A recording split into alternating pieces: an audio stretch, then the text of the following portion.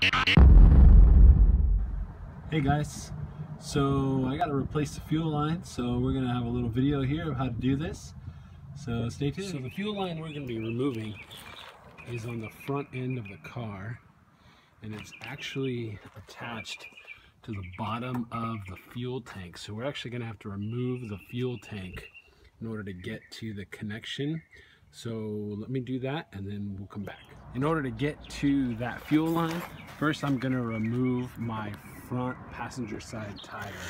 That'll give me easier access to that fuel line down there. Now that I got my wheel off, you can see it's a lot easier to get to the fuel line here.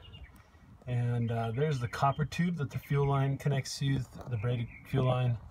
And then right there is where the fuel line goes inside up into the trunk, where I will take out the fuel tank and disconnect it from there. First, of course, you're going to want to drain your gas tank. So you see, once I got the fuel tank emptied out, this little stem comes off the bottom of the fuel tank. And so I pulled off the old hose and I've reattached the new hose and run it down to the bottom of the car. So you see here, here's the new hose coming down. I'm going to attach it to that copper line right there. So now that I'm done with the front fuel line, I'm going to move to the back on the driver's side to do the back fuel. So once you take the back driver's side wheel off, you'll see there's a copper line coming through the body here, attaches to a braided hose, and that braided hose connects there and to that copper line there that goes into the engine bay.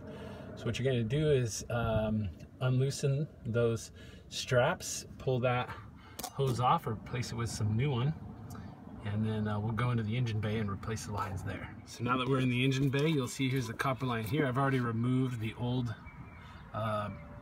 tubing, and that goes into our fuel pump. And so what we'll do is we'll reconnect the new line, put a fuel filter between the line here and this line here, and I'll show you what it looks like when we're all done. All right, so you'll see here I got the new